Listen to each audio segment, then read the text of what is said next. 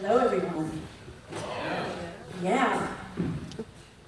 Chandras, thank God you're woo-woo. Now I don't feel so woo-woo. Because every time I do these things, I'm the techie mystic. And last Wednesday I spoke, I said, put your devices down, you know. So I'd love it if you all would indulge me. You guys up for a little play? Yeah. Because I come from the realm that we're here for a soul playground. That every one of us is having an experience as a soul. Not really as a human being, but as a spiritual being with a soul. And your body is an outpicturing of the soul. So you're actually perfect as you are. With all your faults, with all your quirks. I'm kind of quirky. The great awakening is that we're actually perfect. But we kind of didn't get given that message. I always say with my clients, especially the ones that did everything right, they went to the right school, Harvard, etc., they married, they did everything. And they get to a certain age and they go, oh my God, I'm not happy. I'm like, yeah, you got the rule book. Yeah, you got the manual. And they're like, what manual? I go, the one that doesn't work. So, social media, actually all technology, but specifically social media, is a way of busting through that. It's a way of people now getting more in touch with through self-expression, because that's the realm of the soul. The soul is all about self-expression. You know, contrary to belief, you're not here because, you know, last lifetime you didn't do well, or learning lessons. We're actually here to create. We're creator beings. So we're actually here to just be ourselves and create. And how do we be ourselves? Through our expression, through love, connecting, sharing, everything that are the tenets of social media. Years ago, I developed a meditation program for Agape Spiritual Center. They use my books and CDs. And I am totally a techie. I mean, I talk about early adapter. I had my first website in 1999. I was doing sound editing, my own meditation CDs. 3 o'clock in the morning, I made my own little, in 97, made my own little sound studio. Bugged all my DJ friends, God, show me how to edit, how to use Pro Tools, you know. But through doing that, CD Baby came along. I had this vision, I'm gonna be on iTunes. You know, I was even gonna go to Steve Jobs or write a letter and say, you can't just have, you know, top musicians on iTunes. You need to have people that do spoken word or meditation. It was unheard of. But 7 months later, get a letter from CD Baby saying, we've partnered with iTunes. So now you're getting this digital distribution. How many of you remember the 90s and what the internet was like? Okay. I don't know about you guys, but I had so many people in my field telling me, you're gonna get ripped off, Michele. They're going to steal your content. You know, how do you know they're going to pay you? And I was so excited because I said, I have so many meditations, so many processes, so many songs in my head. Who cares? Let them take the content. I'm still getting digital moolah, you know what I mean? But for me, it was fun. But back then, it was like hardly anybody was really, you know, except for maybe marketers, were really utilizing the internet, right? I remember with some of my techie friends that have startups, and they were all, you know, wowed about chat rooms. You guys remember, was it chat room? Yeah. So I would go in there. I didn't care about meeting somebody. I didn't want to pick it. You know what I was doing? Readings. I said, I bet I can do a psychic reading on these people just by their energy, because that's all we are.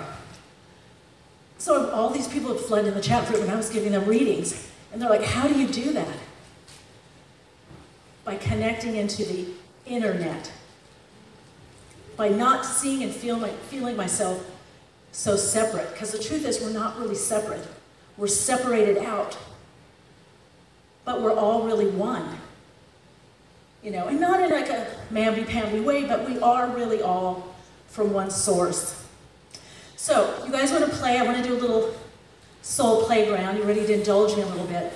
One thing we're going to do just to kind of align in is we're going to do what we call meditation process, and it connects to the heart chakra. And this is a great thing to do if you're ever having a day where you just kind of can't get going, or you don't know what to do. I get this question asked all the time because I help people find their soul's purpose and thrive with it. And they're like, how do I know I'm on the right path? You know, or if I'm making the right decision. Two things. If you feel caved in and you're losing energy, which is called enervating, wrong time, wrong path, wrong decision. Everything you do should revitalize you, should invigorate you. Okay, maybe not like dishes or taxes or, you know, that kind of stuff. But for the most part, you should feel, wow, I really want to do this. So if you're making a decision and it's coming from, I need to do that, or that's the right thing to market myself or do, and you're caving in, that's your higher self or your inner knowing saying, wrong decision. You should have a sense of opening. The other thing is you should feel like a tingle in the heart. So we're going to do something right now. We're all going to say, and I'll start it. You're just simply going to go,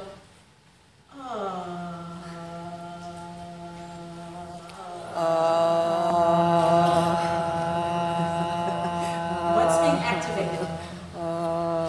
The heart.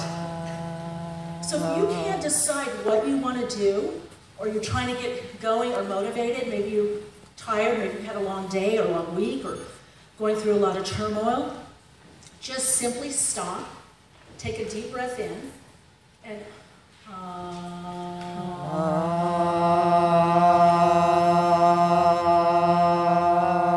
how many feel that?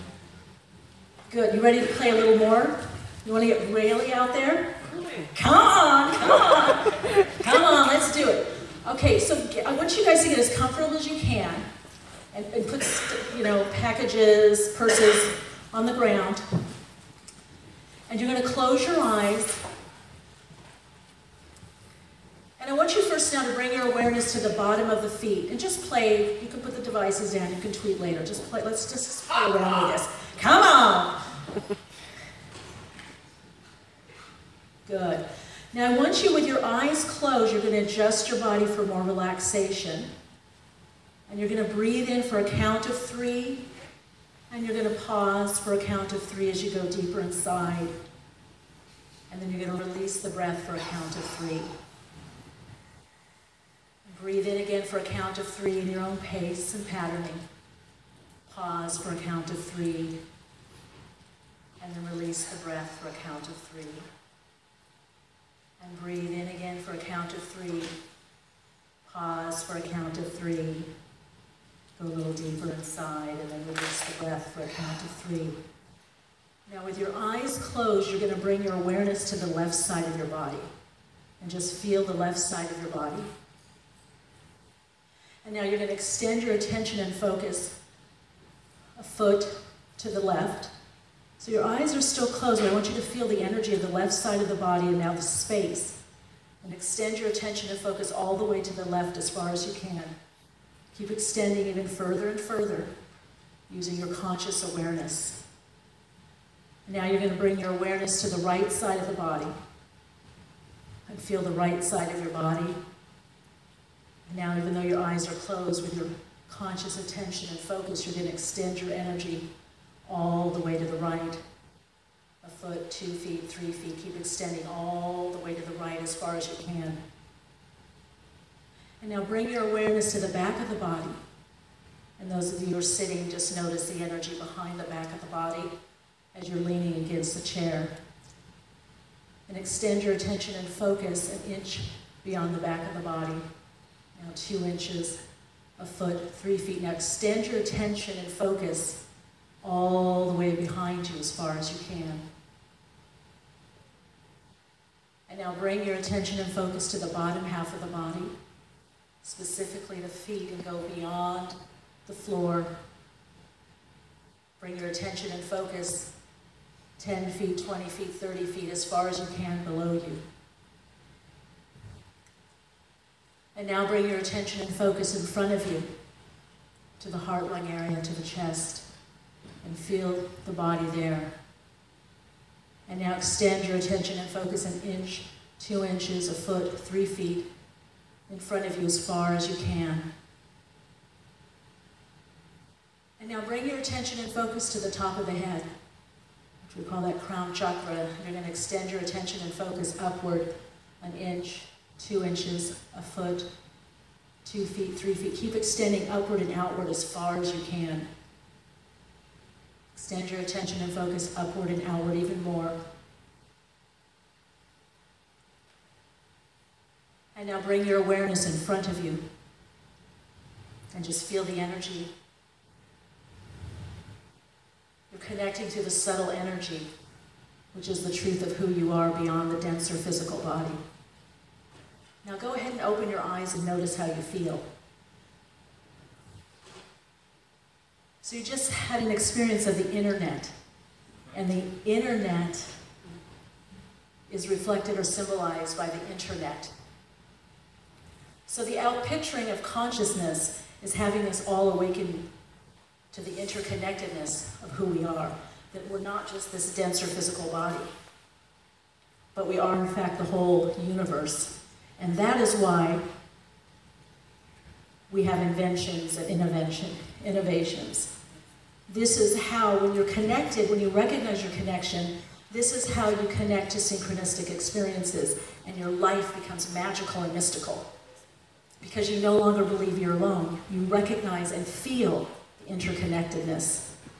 And so in that state of awareness of that internet, this is where you're guided and directed.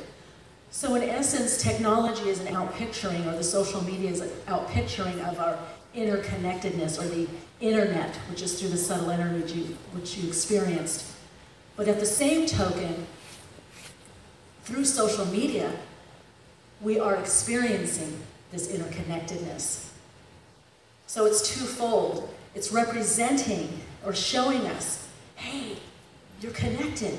That person sitting next to you has a lot more in common with you than what you think. And that's the way we're meant to be living. How many of you felt? Did you feel something different? Anybody? Yeah, over here. Hi. What did you feel? I felt the energy from these people next to me, who I love, and I love me back. Nice. So you could feel that love energy. Well, what we call metaphysically the binding principle of the universe is, Lori Moreno would know this, love. Everything is love in varying degrees. Everything. Some is a lot, some a lot less. 1 minute, I'm getting wrapped up. So I hope that this has opened you more just to the possibilities and the truth of who you are. I find these 140 conferences just amazing. Not really conference, connecting. And have to thank Jeff and Deborah and for this, and all of you for letting me share and be a part of this heart-centered experience. Thank you so much.